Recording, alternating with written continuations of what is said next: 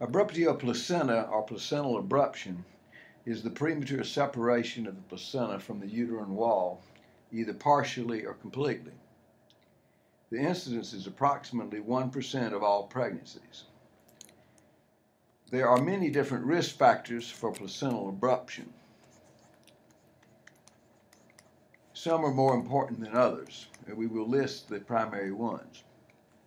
Number one is maternal hypertension, which is most likely the most common risk factor of all and a rather common problem in pregnancies. Number two is cocaine use.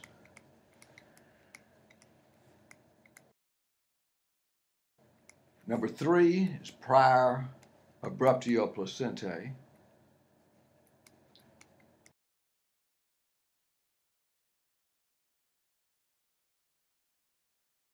Four, cigarette smoking, usually chronic. Multiple gestation.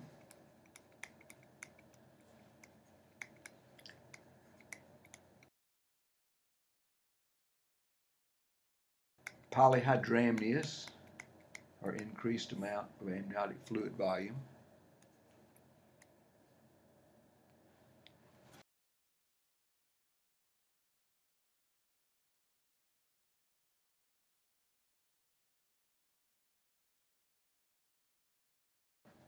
Premature rupture of the membranes.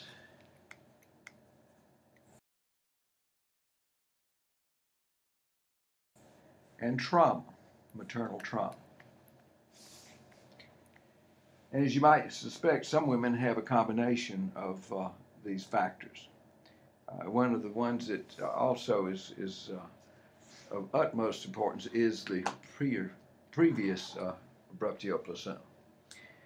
The diagnosis of placental abruption is essentially clinical, as there are no specific or reliable tests that establish this diagnosis.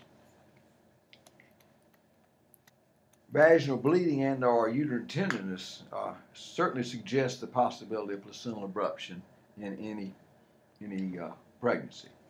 Ultrasound can be used to aid in the diagnosis of abruptio placentae.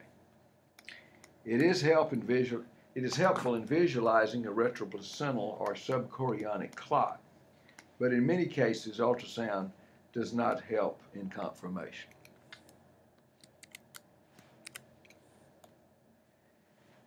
Hemorrhage occurring with an abruption may go into several different locations, and this is important because most of the time there is more bleeding associated with this condition than meets the eye.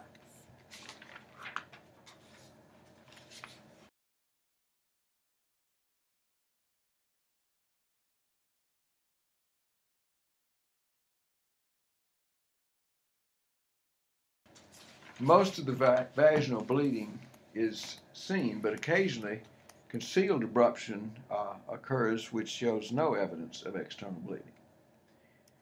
There may be retroplacental clots, hemorrhage into the amniotic cavity, blood between the amnion and chorion,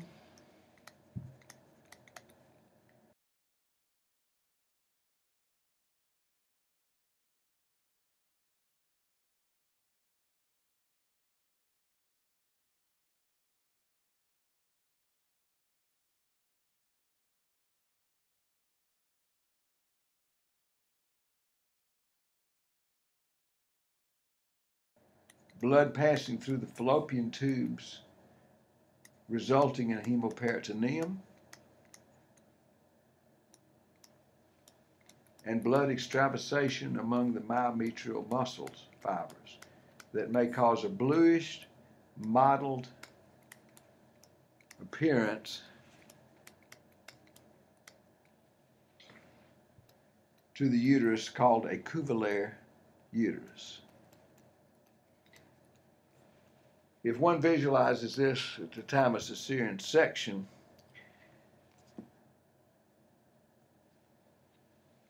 usually the uterus may have some evidence of atony, but uterotonic agents usually take care of this problem, so cesarean hysterectomy is not indicated. The consequences of abruptio placentae may include several different processes. Number one is DIC, or disseminated intravascular coagulation. Number two is maternal mortality.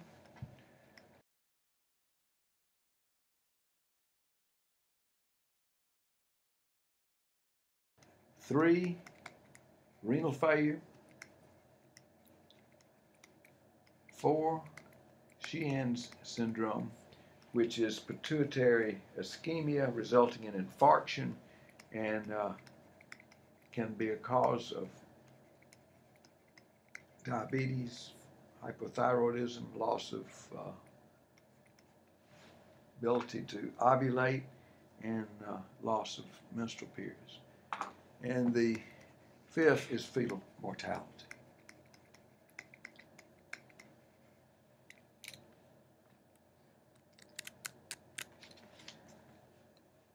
Next, we turn to the management of abruptio placentae. If placental abruption is suspected, then certain lab values are necessary.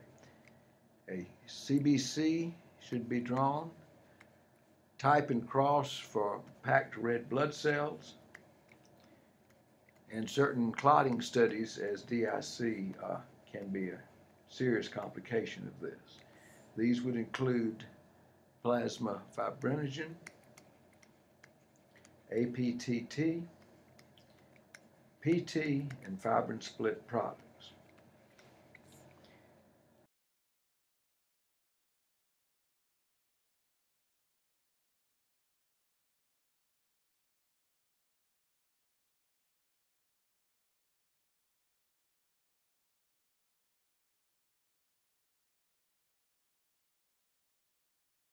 In addition, a quick clotting study can be done by the bedside called a poor man's clotting test. This comprises obtaining a red stoppered tube of blood,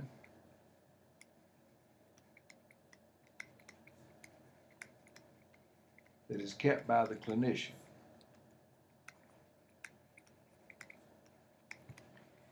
And every minute or so, the tube is rotated to observe if a clot has developed.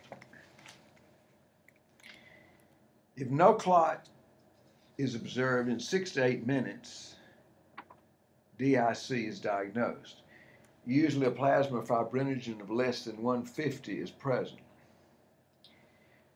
Otherwise, if this poor man's clotting test is not utilized, laboratory results, especially a low plasma fibrinogen and low platelet count, diagnose DIC. Disseminated intravascular coagulation in abruptio placentae occurs secondary to entrance of placental tissue thromboplastin into the maternal circulation, which activates the external coagulation pathway, thus depleting clotting factors. If DIC is diagnosed, then packed red blood cells and fresh frozen plasma with platelet transfusions are often required. In the event of intrauterine fetal demise secondary to an abruption, it is prudent to initiate packed red blood cell and fresh frozen plasma transfusions as soon as possible, because up to 30 to 50% of more of the time disseminated intravascular will occur with fetal death in utero. External fetal monitoring should be initiated as soon as abruptio placenta is suspected if the pregnancy is thought to be a viable gestation. Late decelerations of the fetal heart rate with decreased variability may occur with decreased uteroplacental perfusion. Cesarean section is often chosen for delivery unless vaginal delivery is anticipated very soon due to uterine contractions and a rapidly dilating cervix. Artificial rupture of the membranes is a reasonable option if placental previa has been ruled out with ultrasound, Intravenous oxytocin is permissible if the fetal heart rate is reassuring, especially while awaiting laboratory results. Urinary output in an individual without renal disease is a reasonable estimate of plasma volume. A Foley catheter should be inserted and hourly urinary outputs recorded. In patients with abruptio placentae, especially in severe cases, underperfusion of the kidneys may occur due to decreased plasma volume, resulting in oliguria or anuria. Fresh frozen plasma and packed red blood cells should be given even if the patient's vital signs and hemoglobin are within normal range and the urinary output does not respond to usual IV therapy.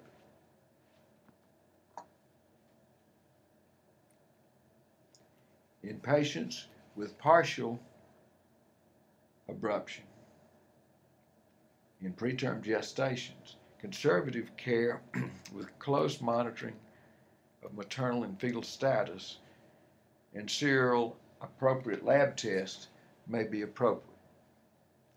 In conclusion, early diagnosis with treatment of DIC, if present, and timely delivery, often by cesarean section, will result in improved outcome for mother and neonate.